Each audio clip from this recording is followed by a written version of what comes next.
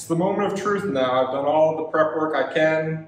I've taped off the neck with a very, very tiny reveal for the strip between the roasted maple and the regular maple fretboard. So what I'm going to do is I'm going to spray the back of this first along with the sides and let that dry. My plan here is to let this dry for a considerable amount of time, then flip it over. And because lacquer melts into itself, my hope is that when I paint the top side, go over the sides again, it will all smooth itself out. Of course, the lacquer itself isn't the last coat. We're going to do a clear coat as well. And so, even though I'm going to try not to need any sanding, that's always an option as well. And so, the last thing I can say is I heated up my can of lacquer in the sink. This is recommended by a lot of people to get a finer mist.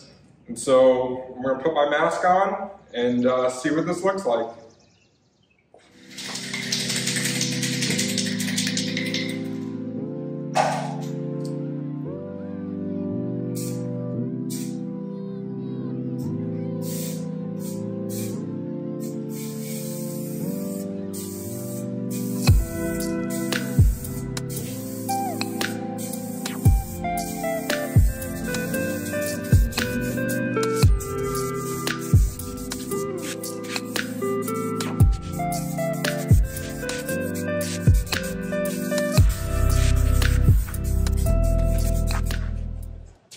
Not bad so far. I can already see I caused a little bit of a run here, and so I'm just going to try and be more careful.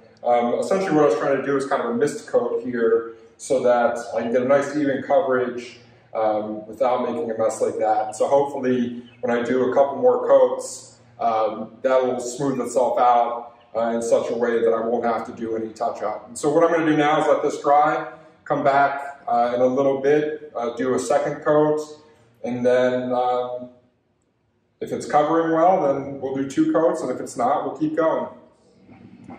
The guitar has been drying for an hour or so, and I'm pleased to say that the areas that look like runs were actually just slightly heavier than the others, and so it doesn't look like I'm going to have any additional work after the first coat.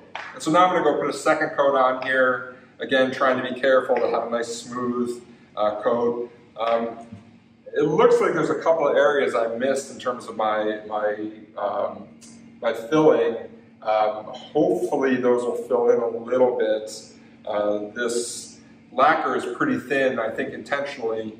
So we'll have to see if more coats makes that go away, and of course if the clear coat leveling helps it go away. But overall, I'm really pleased at how this first coat turned out, and look forward to seeing how the second one goes.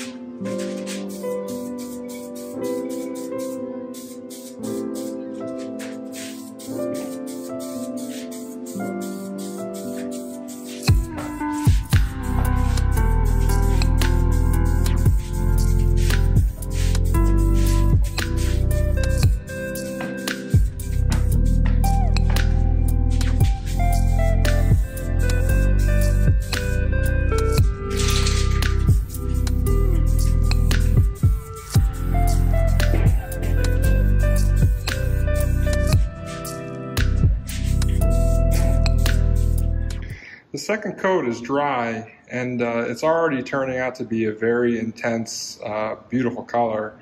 As I go and take a look at a couple of areas, they're a little bit thin, and so I'm going to do a third coat, but I'm not going to go too heavy. I don't know if I can pick it up here. There you go. So I have at least one run. I'm really trying not to do that, but it is what it is. And then as I go around kind of on the edges as well. And so I'm going to do my third coat here, try and clean some of this up.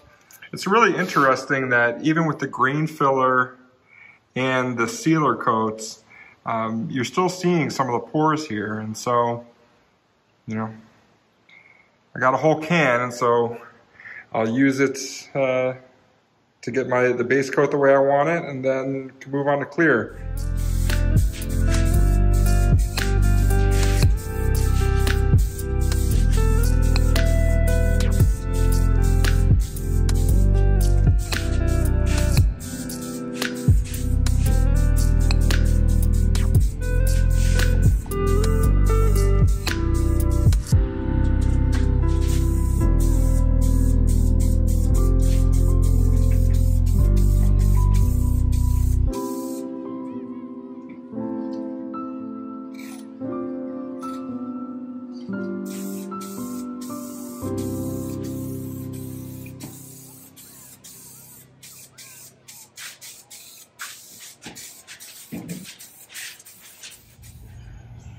It's been a couple of days since the last time I did any spraying. Since I'm still working out my technique, I got a few runs in the lacquer. And so what I did was I needed to let the guitar dry for a little while. I used a razor blade and scraped it off. And then for good measure, I went over it with 400 grit sandpaper. Now the sanding piece is probably not required because the lacquer will melt into itself, you know, as you put on successive coats.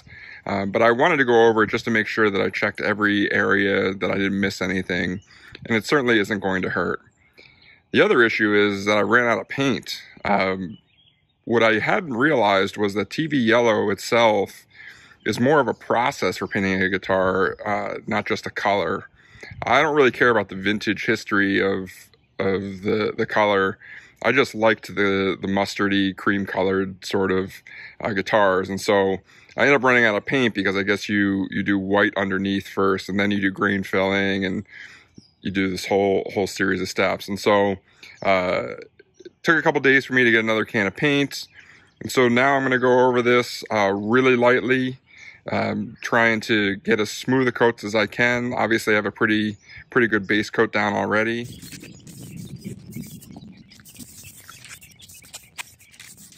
That tip about heating up your lacquer cans before you spray, well, it's a real thing.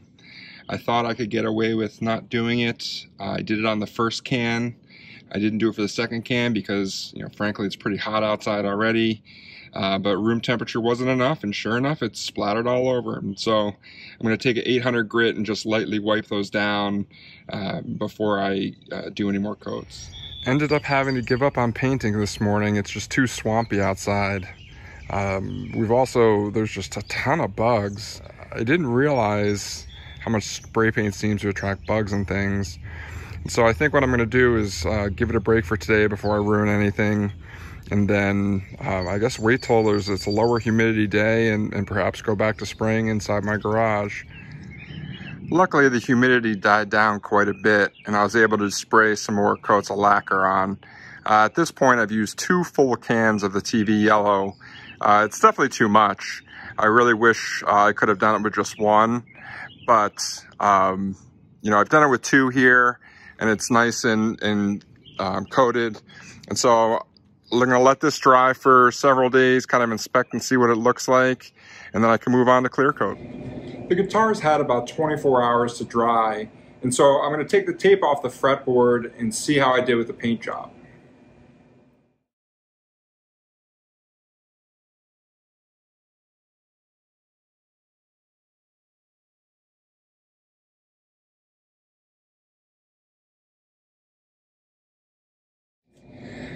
I got all the tape off and all I can say is wow, I'm so happy at how this turned out. If you can see out in here, I got a super hard line between my fretboard and the neck, and that's exactly what I wanted. There's a little bit of a lip because the lacquer is obviously slightly thicker than where the fretboard is. I'm going to be spraying the fretboard with clear lacquer along with the body. And so my hope is that will start to smooth itself out during the lacquer coating process. And then of course, there'll be a sanding, finish sanding process at the end. I got a really great, result here at the nut, a nice crisp line. There's just a couple of areas that I can probably hit lightly with a razor blade. There's also a little bit of stickiness from the tape on the sides of the fretboard. I don't know if it's because it was so hot and humid, if it melted a little bit, or if it was on there just a little bit too long. It's going to be perfectly workable. Certainly take my time. I'll probably end up using a razor blade there too, just to scrape off anything that needs to be there. But I couldn't be more pleased about how this is going to look. So I'm going to end this video here. I'm going to let this dry for a little bit longer.